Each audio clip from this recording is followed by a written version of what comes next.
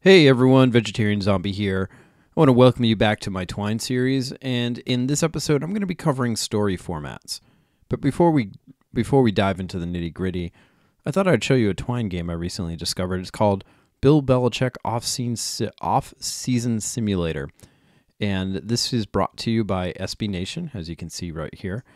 And it's a humorous take on Bill Belichick. If you don't know who Bill Belichick is, he's the head coach for the Patriots. And he's known to being somewhat, shall we say, determined person. And this sort of makes fun of him. It's a simulation which will end if detected if you are not living true to the principles of the Bill Belichick system. So it's really just kind of a gag game, but let's just try it out. When you start this off, there's a very long progress bar that runs across. I've never seen a Twine game so big, so I'm curious to know what they're actually doing. So we can click and begin. It is all dark. It is 4 a.m. It is time to get up. We'll get up. And you can see it's got these humorous images here. You rock yourself forward and backward until your Murphy bed gains enough momentum to swing you to the floor with a crash. Good morning, Bill. And it goes on like this. And if you do things that are not Bill Belichick-like, you may get in trouble. So here it is. Your sleeping arrangement is a monument to efficiency. You call it your Bill bed. Look upon how much floor space you have saved. These are the things that make you happy. In fact, it might be just time to sing a song. Here you can say, it's the Bill bed. My name is Bill. Will you sing with me? I hope that you will. Sing the song with me. And we'll get out of bed here. And this is the point where I won't read through this passage, but this is a whole bunch of clothes, and you have to put on your clothes by swimming through them. And you can choose which stroke you want to do. So let's do the backstroke. You can see, without visibility, you'll not be able to live by the principles of the Bill Belichick system. What a strange decision. You have dressed yourself as a normal person might. And there it goes. Game over. And you can play again. I'll add a link to this. It's pretty amusing Twine game. And it seems to have been getting a lot of press lately. So, interesting, to say the least. Okay. We're going to close this, and we're going to go back to our story of Derelict.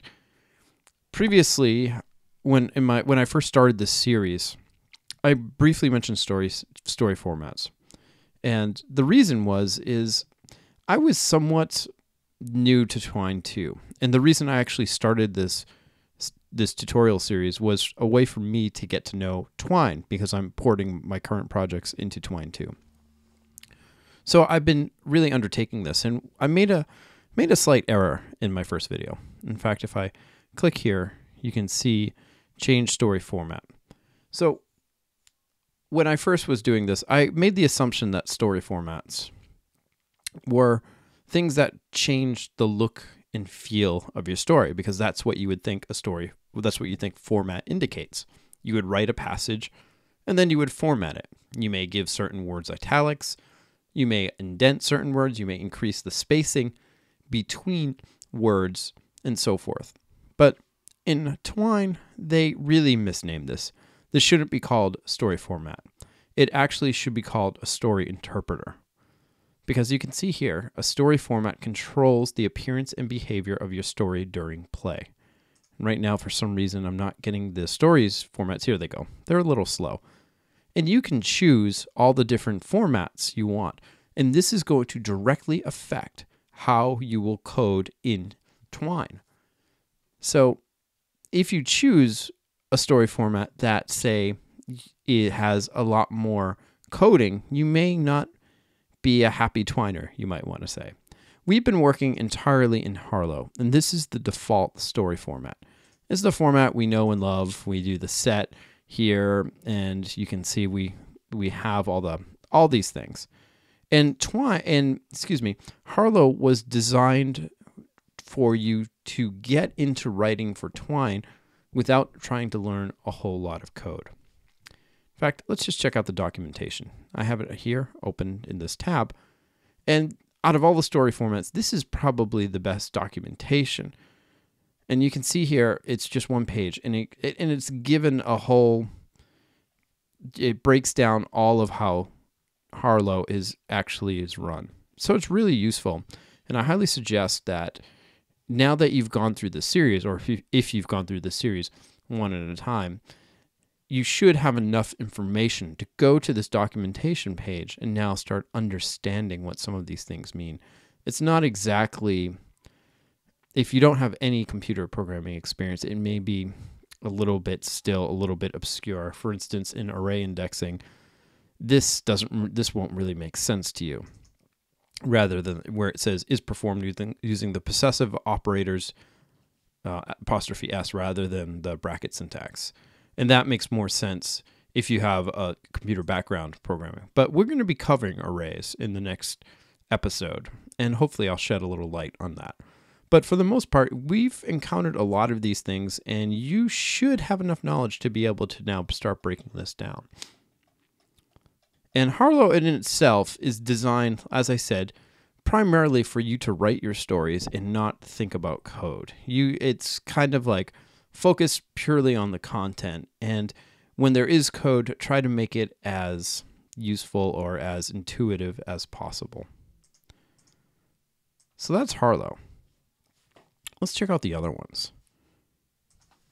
So I really wish they changed this, not the story format to story interpreter. That changes everything. Let's go to Snowman. Snowman is a minimal story format. And by minimal, it is minimal. Let's see what happens when we try to play our game. You can see nothing happens. And the reason is that it's interpreting our code in here, and it's seeing these, and it's just causing syntax errors, which I assume is causing the Twine system to break down. So it can't even process this stuff. Let's check out Snowman's documentation. You can see this is about it. It's really just a forum post on twinery.org. And basically, the author here is saying he just wants to provide a way to give you access to JavaScript and CSS and then get out of your way. And he gives some examples here. So there's no macros. Here we have a set macro, and I'll cover this in just a moment. This is this is another story format. And then he uses the state.candies equals 2. And this is really a JavaScript. It's written in the style, it actually is JavaScript. And you can see down here, it's the same thing. So it's very interesting.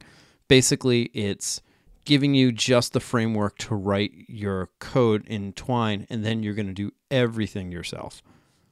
And we can see, I think this is the actual code source. And there's literally, before I was recording this video, I was looking for documentation for this. I could not find really much of anything.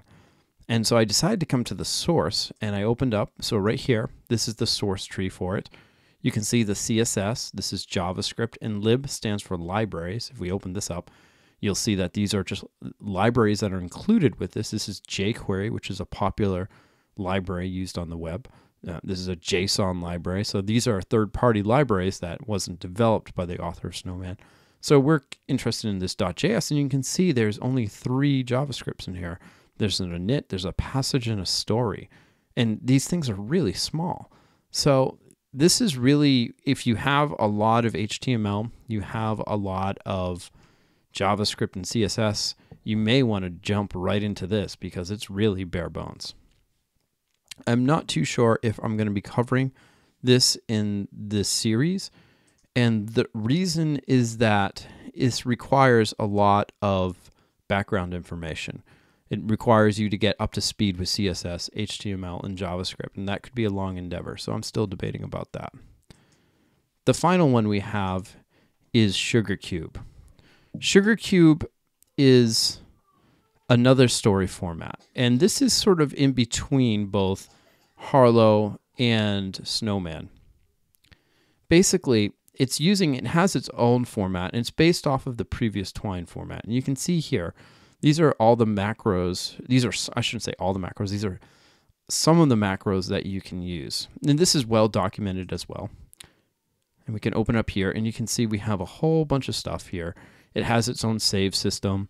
You can see we have macros and story macros and so forth. So it's a little bit different way of writing your Twine stories. And if you've written Twine stories from the Twine 1 1.3 branch or 1.4 branch, then this will be very, very familiar. Let's go into Derelict here, and we're going to change our story format to Sugarcube. I'm going to close this, and let's run and see what happens. Here you can see we have a whole new different look and feel. We have saves built right in. We have a restart system. And again, we'll see our Harlowe code now showing up. So it's seeing this and it's just printing it out. It doesn't know how to interpret it. So we can go through here. We'll open our eyes. You can see more Harlowe code. We'll roll out of bed and so forth. And you can see, again, everything. So basically, if you wanted to use this story format and you've written your story in Harlowe, you're going to have to rewrite everything to use Sugarcube. I'll be covering Sugarcube probably next, and we'll be going through all these things and porting this story to use Sugarcube. Now, there's one more story format, and it's designed to work specifically with mobile, and that's called tin cans. I haven't really looked too much into that, and by default, it's not included with our story formats, but I'm guessing in the next few months, we'll see it appear in this story format dialog box. And when it does, I'll give a breakdown of how it works. For now, we're going to continue with this series using Harlowe. And my recommendation for you, if you have a question about what story format to use, I would suggest you stick with Harlowe. Keep working with it and try to see how much you can do with it.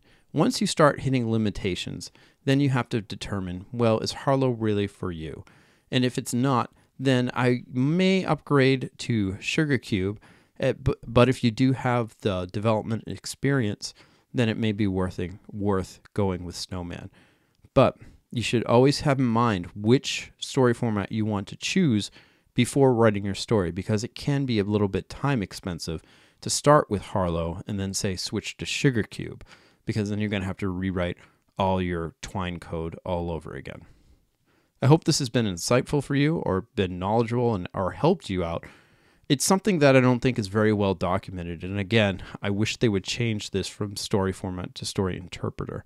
I think that would make people realize that this is a really important decision, very much like what graphic engine you want your 3D game to run on.